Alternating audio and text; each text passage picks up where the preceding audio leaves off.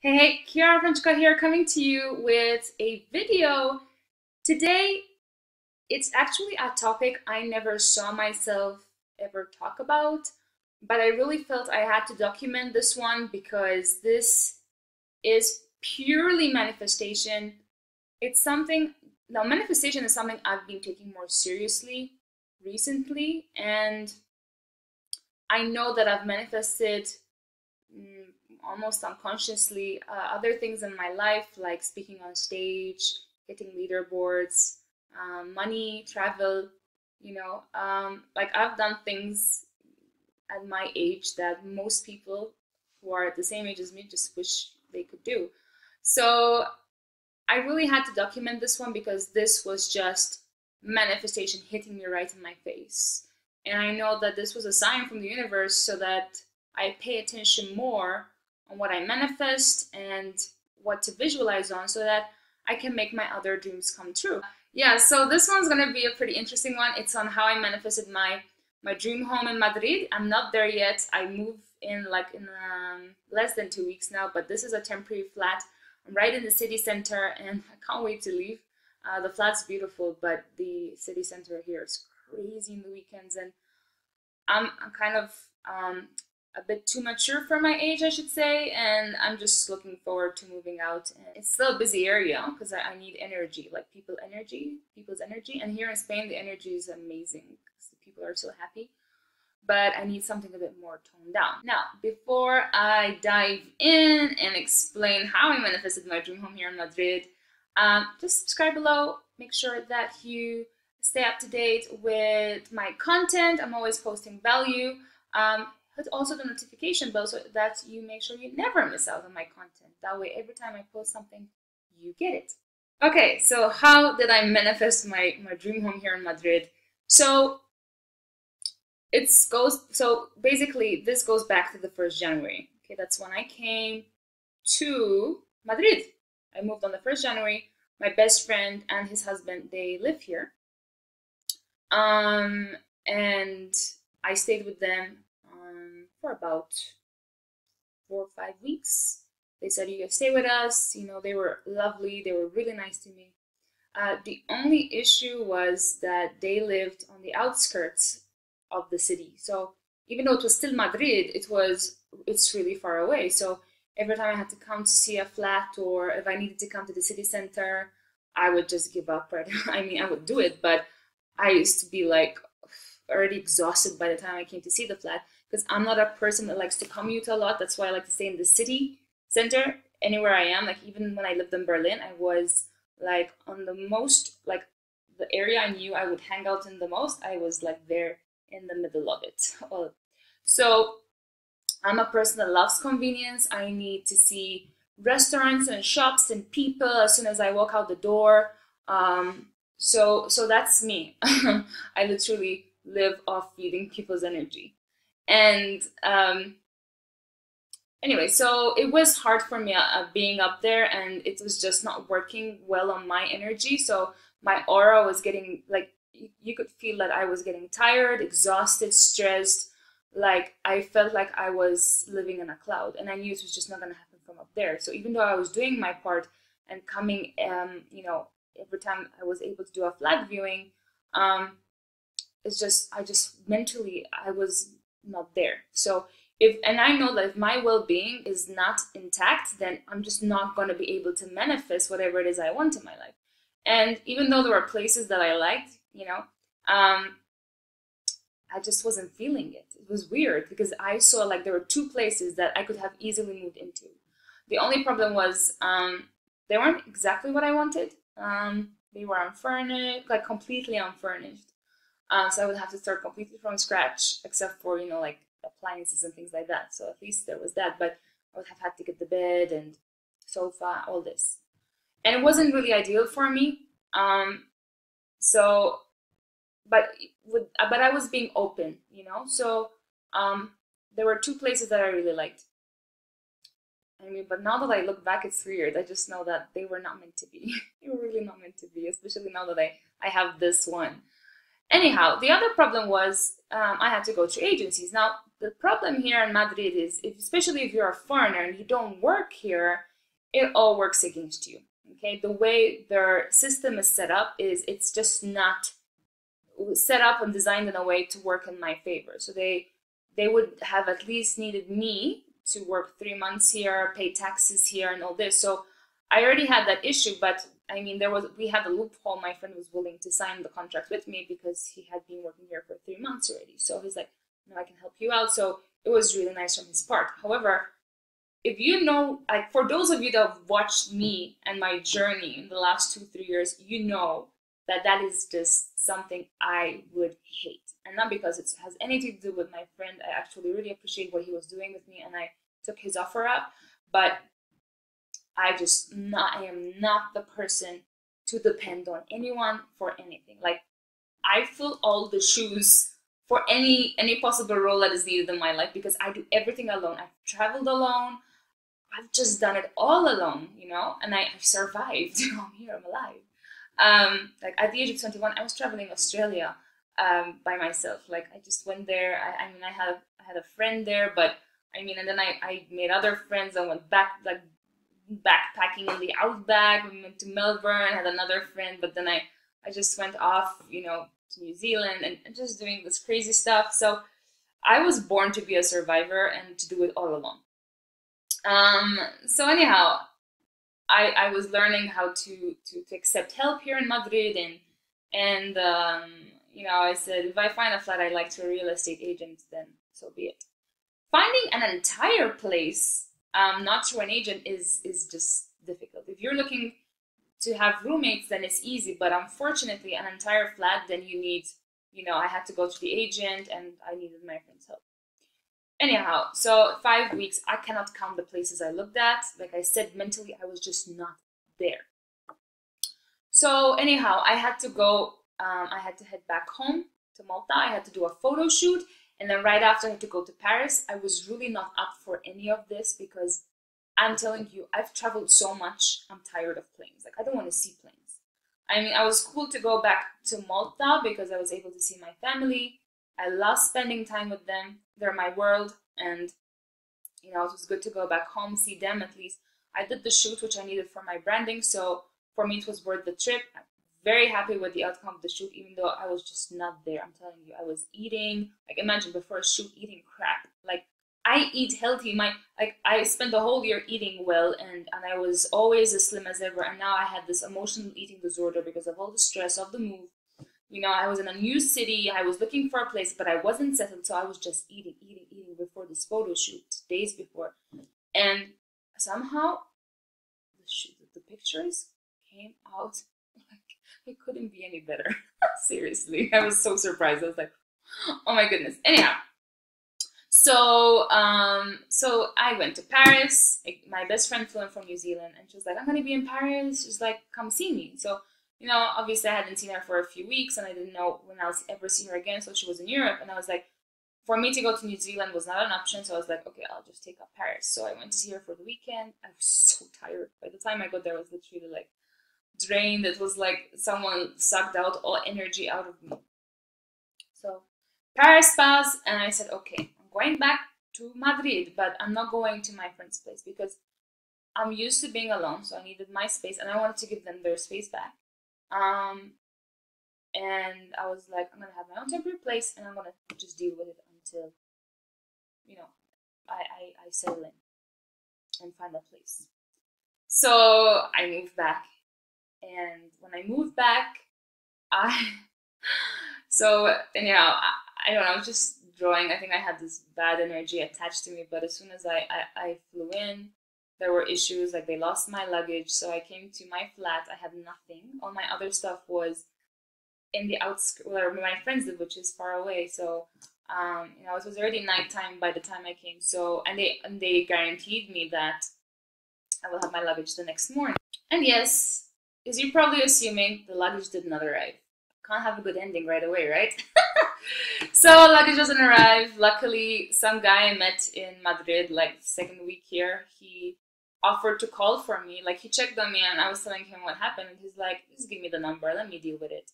Because you know, even though it was a number for lost luggage, somehow There received no one that could help me in English. You know, they either drop the line when they say they're going to transfer, or they just say no one's there to speak to me in English. It was horrible. I'm thinking it was a nightmare.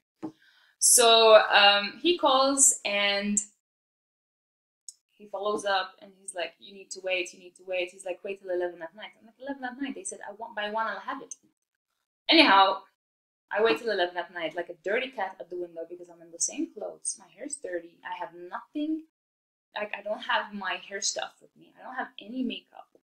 And anyhow, so he called again like a number of times, and he called again at 11 to say, okay, she's waited till 11. Where's her luggage? They said, oh, we came at 12. I was here. There was nobody at the door at 12. So where else could I go? I have nothing with me. Like, I needed my stuff. Obviously, I'm going to wait around for my stuff. So anyhow, they were calling me a liar. That's okay. They said, she'll have it the next morning. Next morning, I'm waiting again, like a dirty cat at the window. Dirtier this time. I was able to shower, but in the same clothes, you feel dirty, especially if you traveled with them, right? So anyhow, I'm waiting. Nothing happens. My friend just calls without even telling me because he knew that I would tell him if I had my luggage. So he calls. He's like, where is her luggage? This girl's been waiting. She needs her stuff. Oh, we left it at the airport. So I ran to the airport, completely messy. Like, I was embarrassed to look at people. Like, I was feeling dirty. I wasn't comfortable without any makeup or clean hair. So I go to the airport. Anyhow, 45 minutes later, I get my luggage. I couldn't believe it. Like, as soon as I saw my luggage, I just couldn't believe it. So I thank my friend, come home, and anyhow, I'm here. So my life goes on, but obviously I need to start looking for an apartment. And I just had zero desire to start looking. And I said, you know what? I even told my mom, I'm not going to start looking. My head is just not here. I said, I feel like I'm on a cloud. I feel like my well-being is just deteriorated. I'm going downhill. I was going to the gym. I was even intermittent fasting and trying to eat well. And I was like, it's just not happening. I just don't feel like, I don't feel it is the time. I don't feel I should be looking. And I even sat down and I was like, I'm so tired. I was like, I moved into a new city. I've been moving around like a gypsy. Then this whole lost luggage deal. I was like, universe. I looked up. I was like, universe. I was like, I feel the city is rejecting me. Do you even want me here? I said, you know what? If I'm meant to be here, like if you really want me to be here, I just want a flat, literally, just right on my lap. Like, can you do that for me? I want a flat, literally, to fall on my lap. Like, not physically, but just give me a flat. Like, if I'm meant to be here, despite the fact that there's all these real estate agency problems, the fact that I don't work here, I don't pay tax here, and I don't want to do it with my friends signing because I'm too independent for someone to help me out with this stuff, you know? Because it's like a guarantee for him, you know, he's guaranteeing me in a way. So I was like, I don't want to put this pressure on someone else, even though my friend was okay with it. And I just said, just give me a place. And I didn't look at all. It was weird. Like, I just decided not to fight it. I was like, if I'm meant to be here, it's just gonna come. So I decided to continue like working because working gave me my dignity back, so to speak, made me feel human again and made me feel alive again. So I'm working away and, you know, trying to get back. My focus hasn't been easy. It's like, you know, I just need to get so much clarity. I honestly feel I need to detox and do a juice cleanse for about 5 to 7 days just to clear my head and get my focus back. And anyhow, so I'm just working away, letting life go by. And a week and a half later, I'm starting to think maybe I should start taking some action with the flat thing because I don't really think a flat is just gonna fall on my lap. Believe it or not, my friend calls me, my best friend who wanted to sign for me, hype them, and he's like, Kiara, he's like, I think we found your flat. I was like, what? And by the time I was so like over it, like if you told me, I don't know, the dream flat, everything that I wrote down that I wanted in a flat, I was just like so like done by then. He's like, go see it, and he sent me pictures. I barely looked at them. I mean, the kitchen looked nice. I was like, yeah, maybe there's potential, and I was like, I was like, should I go? And I was like, man, I should go. I should go. I went with an open mind, but I really had this like this whatever vibe coming out of me. I walk in, the owners are there, and they're super polite and sweet. Right now, owners here are not going to be really nice to you when they rent their places out to you because of all the rules that they have and things that have happened. Also, you have to understand there was a crisis in Madrid, so there's all this like you might not be very lucky with the owners you get. They might not be the nicest owners to you, and not because it's a Spanish thing. Trust me, it's got nothing to do with that. Because Spanish people, I love them, I adore them, and I really want to be around them. But with real estate, it's a completely different ball game, and it's because of how the system is set in place. So anyhow, these owners are amazing. Like, they're so sweet, and I was like, okay, that's good. As soon as I walked in, I wasn't crazy about the furniture, but I was like, keep an open mind, Kiara. The flooring was beautiful. There were windows. Unfortunately, it was its interior, but I was like, that's something I can fix because I've dreamed of having a lighting kit and creating my own little studio in the house. So I was like, you know what? As soon as I walked in, I said, and I told them, there's a much natural light, right? And they were very honest with me. Like, they were like, no. So like, if you need natural light, maybe this is not your place.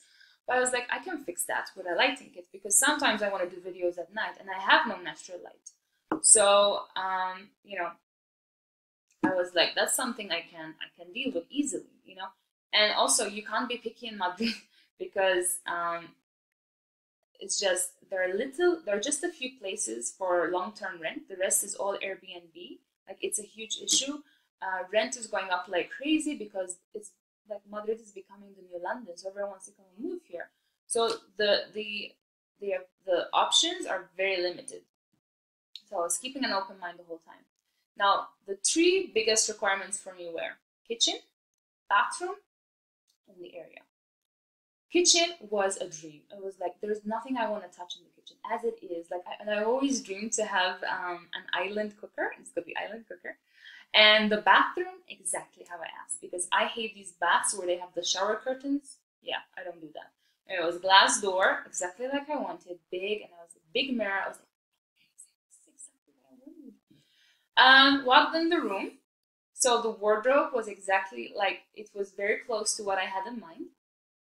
I wasn't crazy about the headboard or the bedside tables. There was a second room, which was perfect. So I said, if my parents come, they can take my room and I can take the second room. And the second room is cool. Like, I didn't even really need the second room. Like, I was really okay without having the second room. It was within my budget as well. And there were a couple of things that I wasn't too crazy about, but I was like, I can work with this as long as I've got the kitchen, the bathroom, space to make my own little studio. There was a second room where I could store stuff that maybe I don't want, like that I even want in the living room. I could put in there. And the area is one of the best you could ever live in Madrid. It's like near a market. Like, I love markets. Like, I love markets, and there's one right next to my house. There's a train station next to, like, a station next to my house, and I live off the metro. And but the area was perfect. As soon as I walked out, I was like, "This is exactly what I need. This is the energy I want to feel when I walk out of the house." So I was like, "I think this is it." It just felt right. Like, again, my energy it just couldn't hit me right away because I had that whatever energy, like whatever. But I mean, we spoke, the owners love me, and they're like, we don't need, you know, they agreed with me not to have all these documents the real estate agents asked for. They just wanted a few security checks, which I was able to provide easily, which I had already. And anyhow, 2 days later, they're like, you know, I sent them everything they asked for. They had a couple of other visitors, and they said, the flat is yours. And I was like, I couldn't believe it. I was like, it's still something I'm digesting, by the way. It's Thursday. Anyhow, so I sent my deposit to secure the flat, and then he was like, oh, by the way, is there anything in the flat you don't want or you want us to remove? Because I mentioned saying I want to change the curtains. And I was like, well, now that you mention it, yes. And I was like, this. And they're like, okay. And what about the headboard? Like, I was like, that comes off? I was like, oh my God, this flat only gets better. I can just mold it into exactly what I want. Like, I have the main things like the kitchen, the bathroom, the sofa. I loved. I just want to put like a nice barrier to hover over it. And there's a place where I can do my little studio now because they're probably gonna remove the furniture that I won't want. And this place is just only getting better. So the universe really listened to me. It wasn't specifically what I wanted, but the universe definitely listened to my priorities, which were bathroom, kitchen, and area, and owners. Okay, I have to mention this because honestly, if you have shitty owners here in Madrid, it can be a hellhole for you. So I was just happy with the fact that not only did I get most of what I want, but it only seems to be getting better. And when you think about the situation in Madrid, getting a long-term flat, again, it's like Spanish complaint. Imagine a foreigner, okay? Spanish complaint. And, it's just, I just, after seeing all those flats and the fact that I didn't do anything to find this one, I'm just, so honestly, guys, I just want to tell you guys, this was definitely manifestation because you don't just sit down and find a place. Not in this city. Not in this city. Trust me. So I really feel that I manifested what I wanted, that the universe listened to me, and I think is the way is the I think it's just the way the universe has its way of telling me, listen, this is not just with the house, but I'm very specific now on what I want in my life. I no longer want to travel like a mad girl, and I will probably document more in the future what I ask for, and I've been practicing manifestation more and watching more videos, getting more in tune with frequencies and things like this. And I actually did an exercise today and it worked, and I was so freaked out. I'm not kidding you guys, and I'll just tell you briefly, I won't go into detail, but I actually manifested a specific person to send me a text message. I just tried it, and as soon as what I did was I did the exercise, I visualized, and I was, working on, I was thanking the universe, and I was actually visualizing that I already had this specific message from the specific person. And all of a sudden, I put my phone down, and then a message comes through. I swear, I was like, no way, like this just did not just happen here. I was like, so guys, I just realized I've went on for a lot. I don't know. I split this up, but it's definitely been almost half an hour. So I'm gonna stop right here. But what I'm trying to say is, if you're looking for your dream home, listen to my experience and notice a pattern where I stopped fighting it. I had faith, and I just trust the universe. And you guys can do the same, all right? And you can really get what you want in life. This just doesn't apply to a home. This applies to finding a soulmate. It applies to finding specific friends in your life that are more like you, or achieving certain desires, maybe getting money. And I can tell you guys, if you visualize, and so I'm just gonna stop this right here. But with all that being said, please leave your comments below. Maybe you had a similar experience. Give me a thumbs up if you liked the video. Please subscribe to my channel because I will be documenting my journey. And with all that being said, you guys make it a great day. I will see you on